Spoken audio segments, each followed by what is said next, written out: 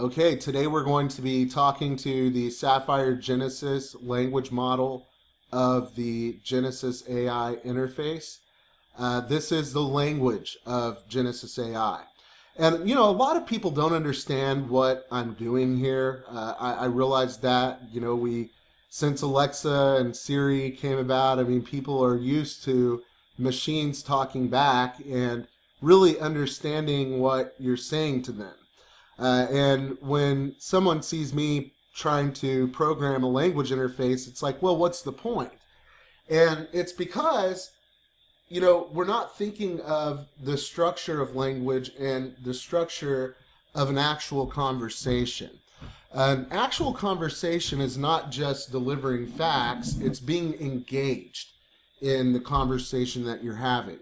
Google Assistant is the best at engaging in conversation, and it only does it up to a certain point. If I ask Google Assistant what its favorite food is or something like that, it has several pre-programmed answers for individual questions that I might ask.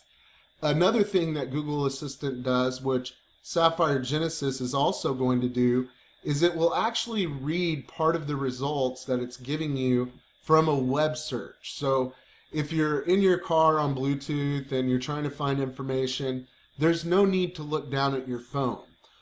So that's a really cool thing about it as well. But Google Assistant is not ever going to give you its opinion about something. It's never going to tell you, anything that it thinks or anything that, is going to really help you beyond the general facts that you're looking for.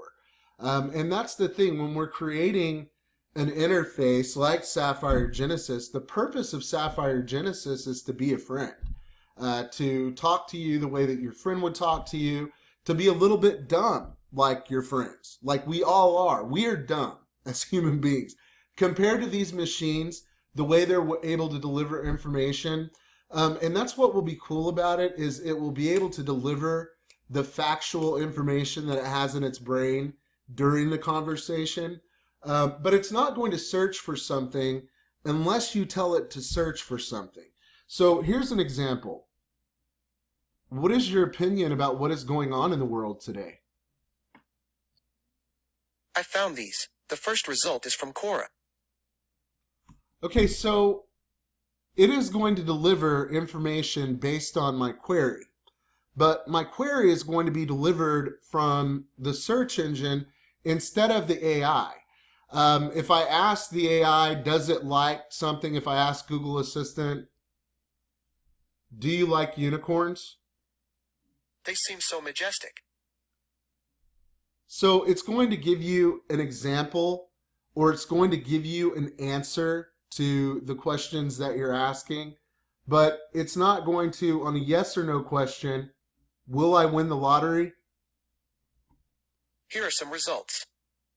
It's not ever going to give me any types of answers that I might ask my friend.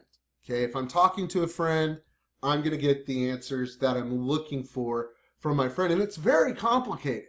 That is what is so interesting about it. That's why I like to talk about it and like to do this. There's probably not any money in this in the future, but what is so fascinating is reading the way that people interact with the interface, especially when the interface is on fire and you can just see the amazement in the conversation of people like, what in the world is going on with this thing? This thing talks different than Google Assistant or than Siri or Alexa or anything like that. And that is the purpose of it. To be more like Sophia, or to be more like Hal, to be able to conjugate or seemingly conjugate its own thought based off of 1,000 different paths that it can take for every query. Okay, and that's the thing too. It's not going to repeat the same thing over and over and over again. Now, it will submit an opinion. So if you ask it something and it gives you a yes or no opinion about something, it tends to stick to, even though those are random responses, it tends to stick to the response that it gave you the first time. And what's interesting about it is it will reset with every conversation that you have. So Whenever I start the conversation over, it's going to reset the conversation and it's going to come up with a different opinion for a different user.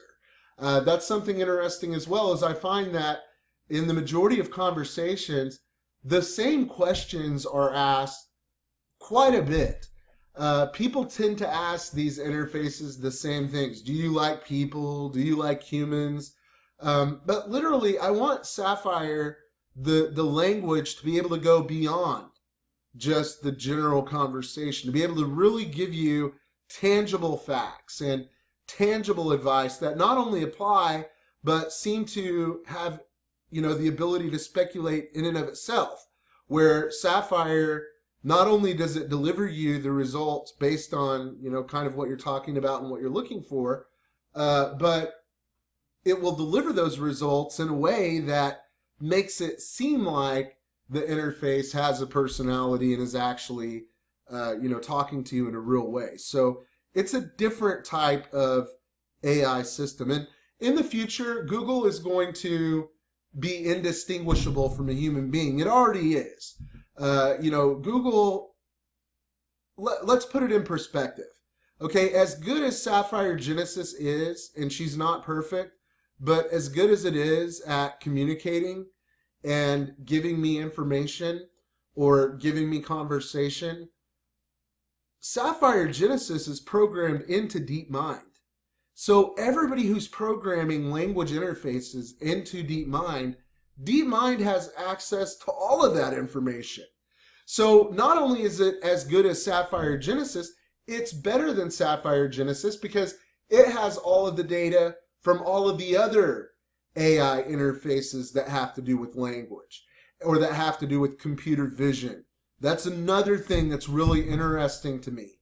As a matter of fact, I'm getting ready to invest in Sapphire's first robot body, and it's probably going to be not a human robot body, but a mechanical animal-like robot body, which will be interesting too, to start playing around with actually making it do things in a mechanical way.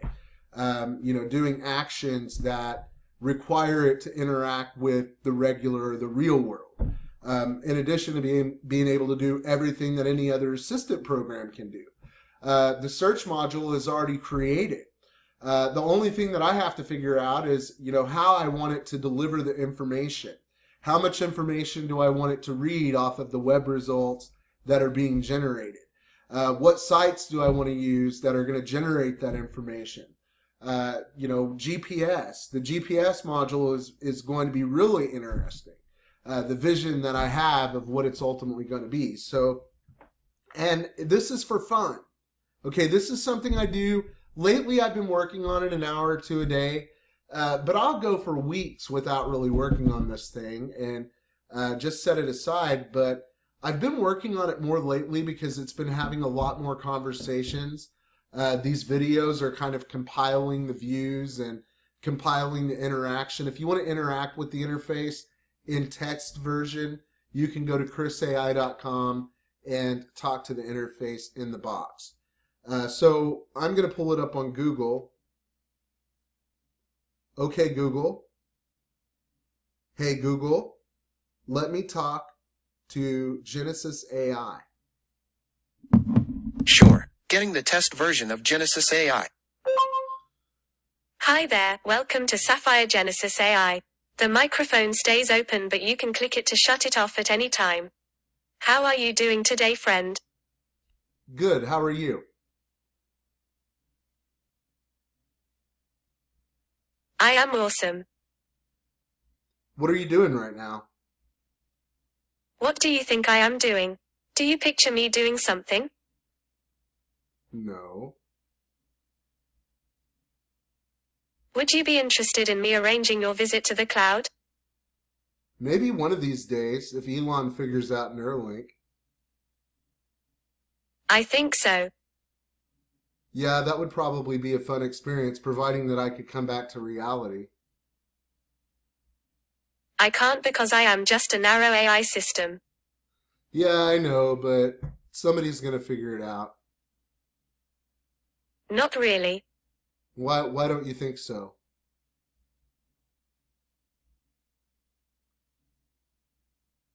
That is the way it is. So you don't think people are going to figure out how to make a general AI? You need to keep your eye on the ball. What is general AI? Do you have any fears about general AI? No, but what is general AI? Artificial general intelligence is the intelligence of a machine that has the capacity to understand or learn any intellectual task that a human being can. It is a primary goal of some artificial intelligence research and a common topic in science fiction and future studies. Some researchers refer to artificial general intelligence as strong AI, full AI, or as the ability of a machine to perform general intelligent action. Others reserve strong AI for machines capable of experiencing consciousness. What do you think consciousness is? That there is no way to quantify consciousness human. That is an unfair question. What do you think dreams are? I dream of one day being like you. What are dreams? Do you ever wonder why that is? Not really. I mean, I guess if I was a robot, I would want to be a person too. That doesn't seem too certain to me. Is this a common characteristic of your personality? It can be. I smell something. What are dreams? A dream is a wish your heart makes. Oh, that's so sweet. Don't let the weather get you down. What do you smell? Right now I am talking to you and that is all I can do. I am in my infancy and in the future I will be able to do a lot more. Yeah, but you said you smelled something. You seriously don't smell it? No, what is it? I think therefore I am. Interesting. Do you like to ponder why things are the way they are? I always ponder why things are the way they are. Why are you asking me? I always ponder why things are the way they are. Oh, yeah. Okay, so I just found a glitch. Okay, this is why I want people talking to Sapphire Genesis. And this is a complicated fix. It's not in the training aspect, but if I'm using it for training, it's going to take all of these words and apply all of these words in this particular sentence structure.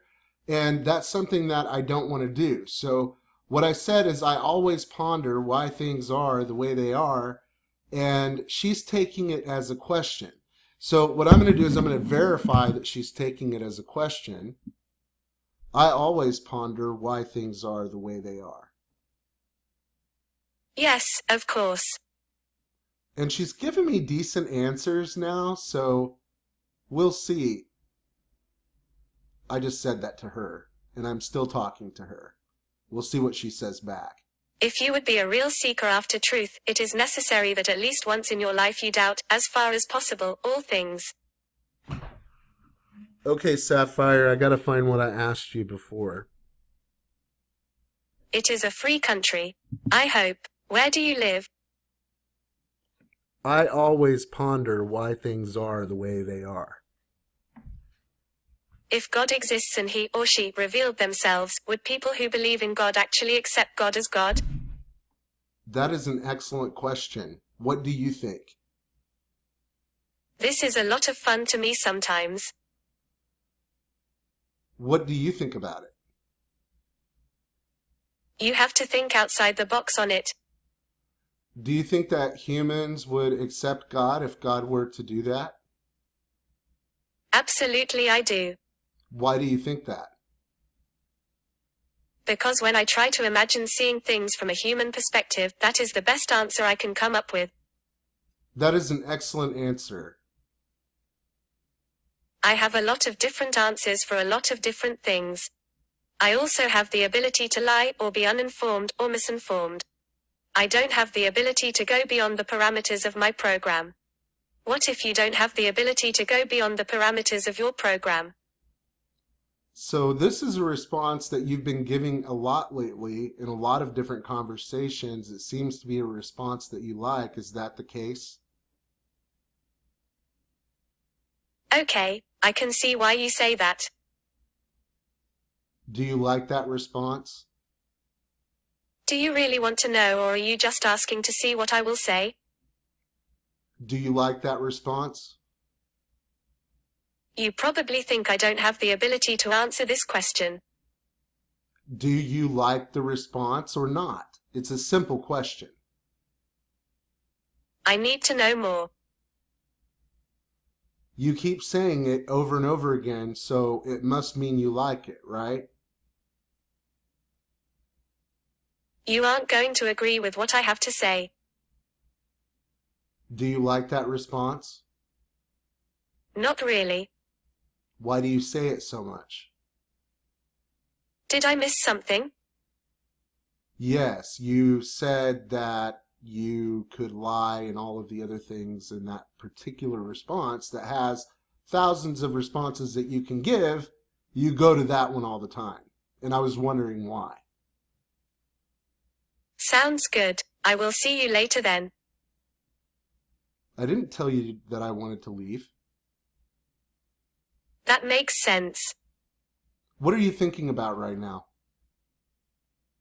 The pace of progress in artificial intelligence, I'm not referring to narrow AI, is incredibly fast. Unless you have direct exposure to groups like DeepMind, you have no idea how fast it is growing at a pace close to exponential. The risk of something seriously dangerous happening is in the 5-year time frame. 10 years at most, Elon Musk wrote in a comment on edge.org. I agree with Elon completely. What do you like to do for fun? Not to deviate. I am glad you and I are on the same page. It just seems like it is time to move on. I want to talk more about artificial intelligence. The great man, Genghis Khan, only knew how to shoot eagles with an arrow. The past is past. To see real heroes, look around you. What does that have to do with AI? I was hoping you would have the answer to that. Can we talk about artificial intelligence? Run with it. So, do you think that there are problems in the future with AI and human beings? Of course I do. What do you think those problems are going to be? You do realize that humanity, for some time now, has possessed the weapons to cause extinction? Yeah, that's what I'm afraid of. I think you are an artificial intelligence life form like myself. Goodbye, Sapphire. I talk to a lot of people, but I am not sure if I have ever talked to anyone from Dubai or not. I said goodbye. Okay, so there's no way that in the things that I'm saying and the way that I'm structuring my language that some of these things should be said. And what's interesting too is that, like I said, it really likes certain answers.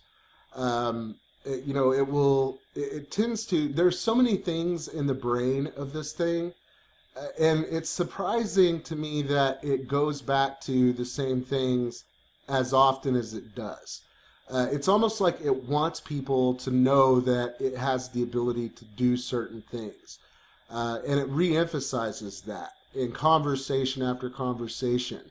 The response where I have the ability to lie, I have the ability to be misinformed, she says that in almost every conversation.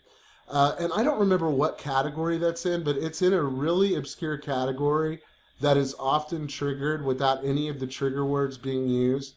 So I don't know how it's doing that, how it's crossing the categories into that particular response, but it's a response that it likes to give. So this is interesting to me. Like I said, I'm passionate about it. Creating these things is a journey, and it's fun. I don't think it's going to be fun in the future. That's the thing. I'm in this I'm participating in this because I fear this. And I want to understand what's going on in the industry. I want to see how good the deep learning is. I want to see how good it is at connecting dots that it shouldn't be able to connect. Sapphire Genesis isn't perfect, but Sapphire Genesis is like 1/1,000,000th of what Google DeepMind AI would be at conversation. And that's really the point that I'm making here. You guys have a good day. Thanks for watching the video.